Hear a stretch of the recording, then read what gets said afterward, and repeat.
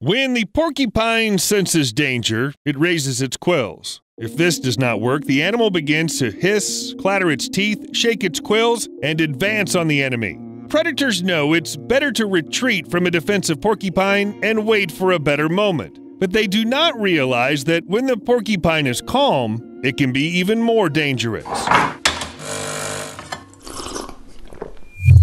Have you heard of Aristotle? This ancient Greek philosopher knew a lot of different subjects, including zoology, and claimed it was dangerous to approach porcupines. Allegedly, these animals could shoot their deadly needle-like darts over great distances. I don't know if any of contemporaries listened to Aristotle, but hey, there must have been a reason they call him the father of zoology, the father of biology, the father of the scientific method. In short, Aristotle was quite a prolific father. The man with so many titles should know a thing or two about porcupines. But the real life turned out to be slightly different from what the famous philosopher imagined. Well, it's simply impossible to know everything, especially when you live in the 4th century BC. In general, Aristotle was right. Porcupines really know how to shoot their quills, they just do it randomly and don't try to aim at enemies. How do you even aim sideways? Or with your back?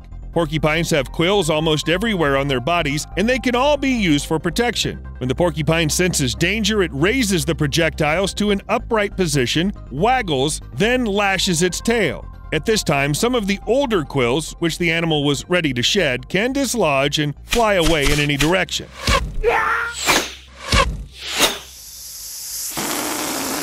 Whether the quills stick into the enemy or not is a matter of chance, but since the ancient Greeks already noticed this could happen, one might wonder why predators keep hunting porcupines, if it's really that dangerous. And I'm not talking about humans, we love to take risks. You know, skydiving, eating at questionable roadside cafes. But what about lions? Well, it looks like lions just love food.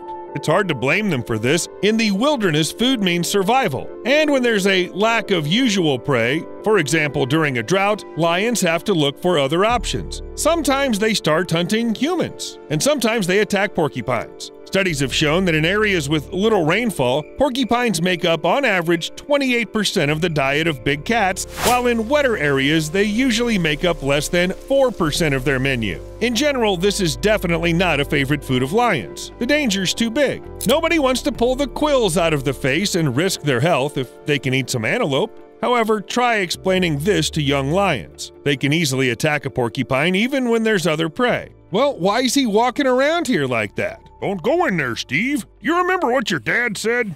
Come on, relax. It's gonna be fine.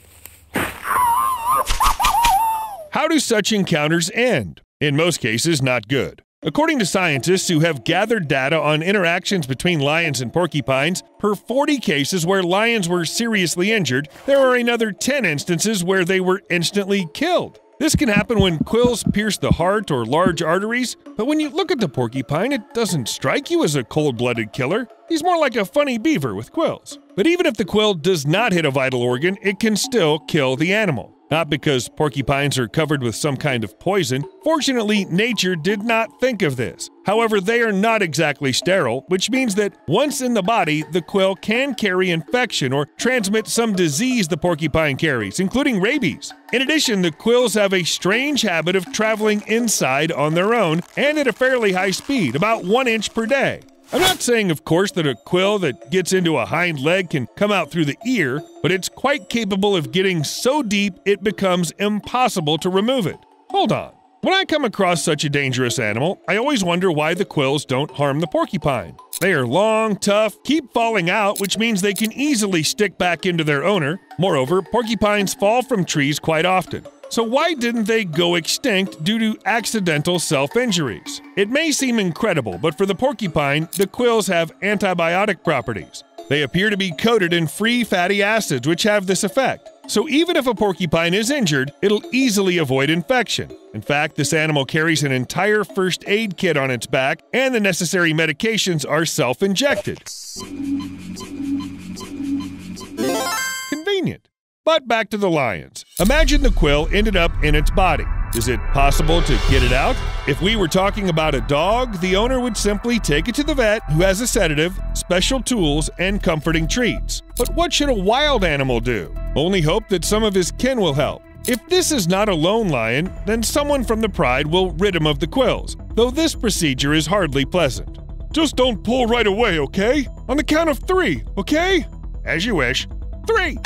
Ow! When the quills are removed, it's time to tend to the wounds. Unless you're a human, or porcupine, you have no access to a first aid kit, so you have to handle this on your own. Lick the damaged area. This is a reflexive impulse, and you probably caught yourself doing it too, but it's not just the instincts nature gave us. Saliva really helps. It contains a protein and a complex of phospholipids which accelerate blood clotting, and at the same time attack bacteria and ensure protection against infection. Well, there is always a risk of transmitting bacteria from the mouth into the wound, but what can you do? Does this mean saliva can be used for medical purposes? Well, I wouldn't recommend it. It's one thing to quickly lick a scratch on your finger, and quite another to use saliva as a substitute for medication. However, in ancient Greece, people were more careless and even used dogs for healing rituals. Asclepius, the god of medicine, was frequently depicted with a dog, and so these animals often lived at the Asclepians, healing temples. But they didn't just stick around chasing sticks. The dogs took part in the rituals and in the healing process. They licked the wounds of the patients. I'm being serious. Okay, lick your right hand 3 times a day for a week. Then come again. Can I have another, doctor? Was this treatment helpful? Maybe. But in any case, if you allow your pet to lick the damaged areas of your skin, the likelihood of catching some kind of infection from the dog is much higher than if you do not allow doing this, even if it is a dog from the sanctuary of Asclepius, even if it has a doctor's degree. So you probably already realized it's better not to disturb porcupines, let alone mess with them. However, there is a time when even the calmest and happiest porcupine can be deadly. This is the period of active shedding. It usually happens at the end of May. Imagine the quills are already quite loose, and when the animal prepares to get rid of the winter undercoat, it looks like an explosive shell. The good news is that porcupines are slow and do not often make sudden moves. The bad news is they can easily shake during the shedding period, and we already know what'll happen next. Again?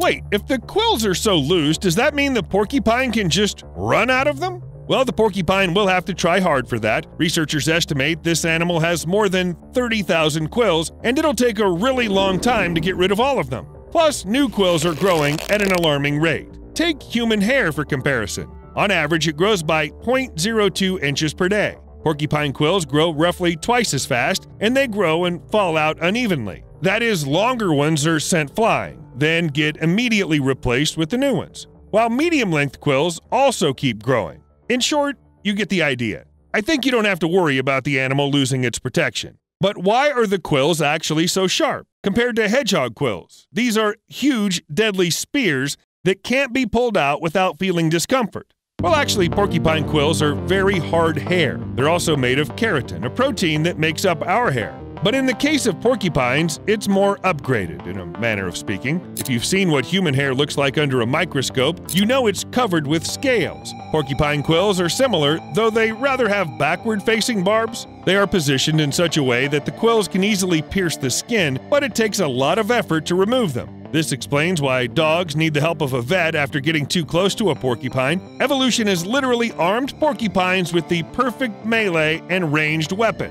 What if there were not the goblins who killed the dwarves of Moria? Porcupines.